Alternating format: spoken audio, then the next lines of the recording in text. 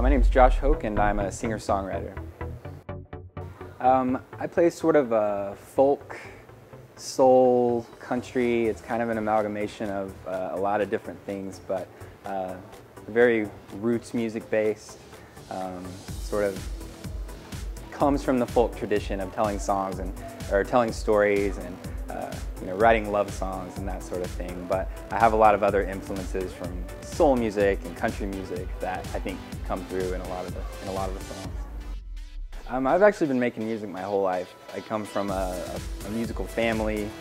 Since I can remember, I've been playing an instrument, making up songs, making up words, wanting to be on stage, wanting to perform, whether it was at a family picnic or church or whatever it was. I always wanted to be performing and to be on stage and showing people what I could do. So, but professionally, I've been doing music full-time now for almost a year here in Portland.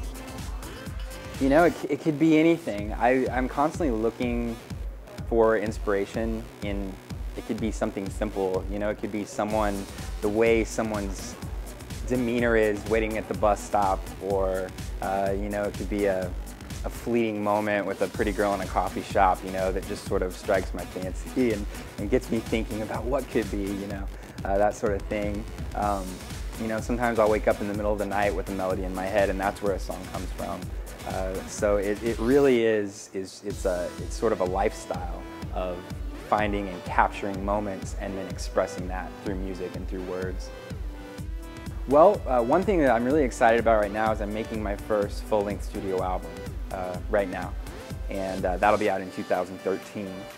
And so I'm really excited about that. It's called Ghosts and Glory, and it should be a pretty ambitious project. So I'm very excited about that.